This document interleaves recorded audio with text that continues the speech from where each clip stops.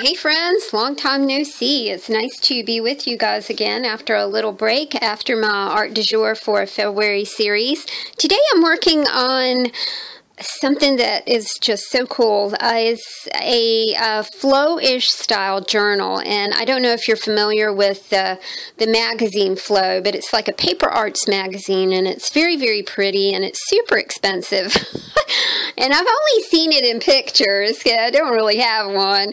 But anyway, we're working on a Flowish journal, and when I made my scrap box book, I did not know that this is technically kind of like a flow-ish journal, and I was not even aware of flow-ish journals at that point. This is a concept that has been made popular by Rosemary, and I will put a link to her YouTube channel in the description box below.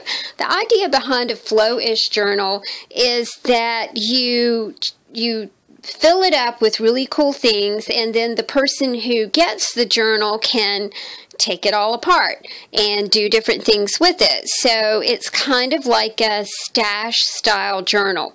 First thing I'm doing today is grabbing one of my favorite things to work with, which of course is a cardboard box. This is I think this was a Hamburger Helper box. I went ahead and painted it with my, here, I'll show it to you. This is Valspar. It's a color sample, and it's cream in my coffee, and I really do like it. And that's what I use to cover my box board here. So I've painted it, and then I've already taken some double-sided tape and started edging over here, because these are the pieces that I want to fold in to the journal. I love this concept because I think I love it. I think it's a great way to get rid of your stash, you know, if you have a large stash. I do not have large stashes. I keep very minimal supplies, so I just don't have a lot of stuff. But that's me. That's kind of the way that I like to do things. I'm a minimalist. I'm a non-consumer. Don't purchase a whole lot of stuff. And the ability to kind of just use what I have, to me, that is the most attractive part about doing the kind of art that I do, you know, which is mixed media, that I use what I have. I don't usually buy a whole lot of stuff. I love double stick tape, but this is one of the problems with it that kind of drives me nuts, but I love double stick tape. Again, it's not one of those things that's within my budget, so if you don't have double stick tape, don't worry about it. Use some masking tape. If you don't have any masking tape, then use some cellophane tape. Use some glue and some binder clips and make your journal come together that way. No worries with this kind of thing. Let's go ahead and fold up these sides. Fold here, fold here. I will say that double stick tape sure does work really great. Let's get this one done. Oh, I left a part out. Oh, I know why I left that, because I was going to tell you guys about cutting the, you know, to make your box journal flush. It's often necessary to kind of cut out the glue that the manufacturer has used here. And the way I do that is with a, see, I missed this piece down here, but I did take it off up here, and the best way to do that is to use an X-Acto knife and kind of just peel it up. If it doesn't readily come up, I just leave it, because it's really not worth like ripping a big place in my box journal, just to get that out of the way. Okay, I'm going to cover this journal with fabric. I do my journal covering in a lot of different ways. A lot of times I use packing paper, which is a big favorite with me. It's easy to use. I have a lot of it. My guy works on cars, so he always has some nice packing materials to work with, whether it's bubble wrap or... Wow, this is being a real pistol here, y'all. Okay, I'm not able to get that off. Let's try one more thing. Come on, baby. Let's talk to it. Wow. Gee whiz. Okay, there we go. See, that sweet talking, it really did work. Okay, there we go. We've got our box journal all secure. Next thing that we're going to want to do is cover it with some fabric. And boy, do I have some fabulous fabric. My dear friend Jeannie up in Maine, up in snowy Maine, sent me a box of beautiful fabric. And I am so excited about using this. Look at that, y'all. Is that not just gorgeous? I think that I am going to cut it. I thought that I had cut it the right size, but I see now that I did not probably cut it quite the right size. So I'm going to trim off a little bit over here. Not going to take off too much because I certainly don't want to be scrimping on that fabric. Isn't that just beautiful? Goodness, so pretty. A billion things to love about that.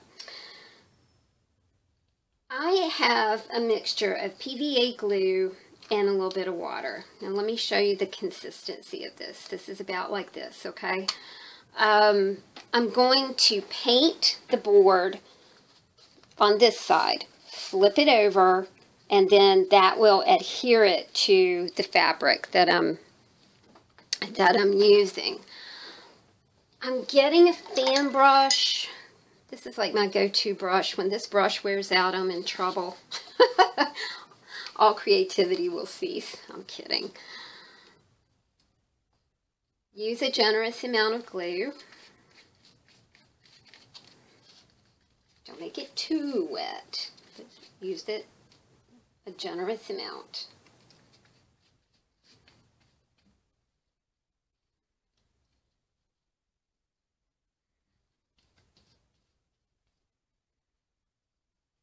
Hairs in here, brush hairs. Okay, and there we go. All right, cool. All right, now we're going to flip this over and let it adhere to that beautiful fabric. All right. Next little step. You can use fabric, you can use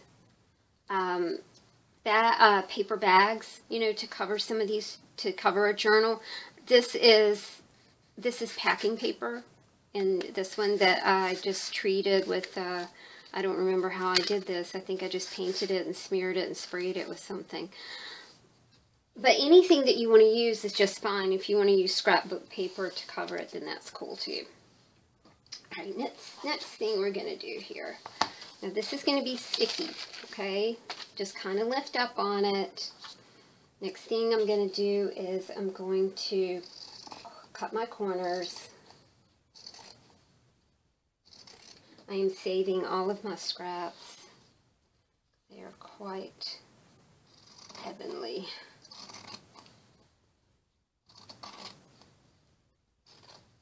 Okay. I've got one more. I love the idea of a Flowish journal.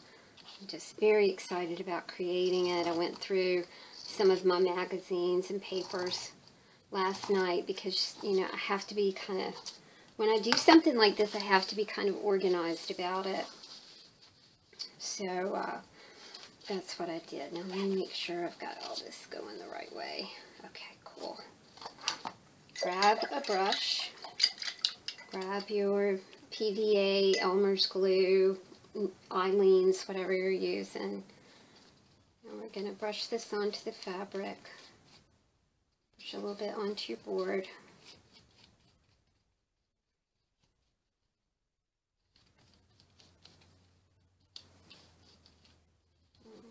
pull the sides up.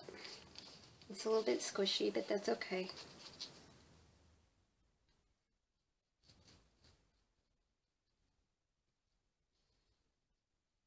Do the sides first. Didn't do it the right way.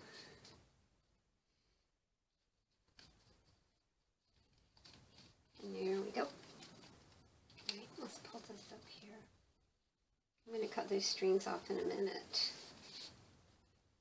Is that not pretty? Oh my gosh. It's just so darn pretty. Okay.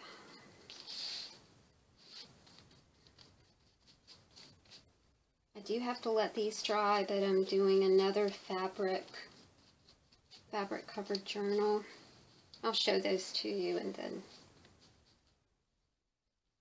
when we come back, we'll have a few journals to play with.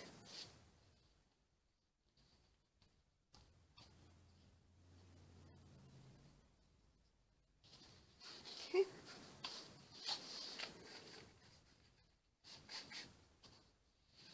Now we're finishing this side.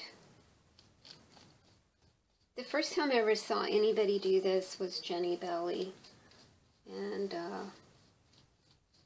I kind of fell in love. She is such an inspiration. Okay, alright guys, there we go. We finished covering our first little journal. I'm doing a little bit of tucking on the sides to get everything neat. Now these are gooey, okay? They're gonna be wet. So you're gonna wanna. Oh my goodness, that is just going to be such a gorgeous piece of work. I just love it. Awesome. Okay, I'm going to let this dry, and then I'm going to show you the rest of them that I'm working on. This is another Flowish kind of journal, and this is the material that I'm using to cover this one. Isn't that beautiful? Oh my goodness, I'm so excited. Then I have a mini journal, a mini macaroni box journal, and I'm covering it with this. And the last journal that I'm working on today, yes, I am batch making journals, is a burlap journal. And I've never tried burlap, but we're going to try it. We're going to try it on this mini macaroni box journal. Okay guys, I'm letting things dry. I'm proceeding. In part 2, we are going to talk about how we're going to bind our Flowish journal together. Thanks y'all. Be right back. Well, not right back. Back later.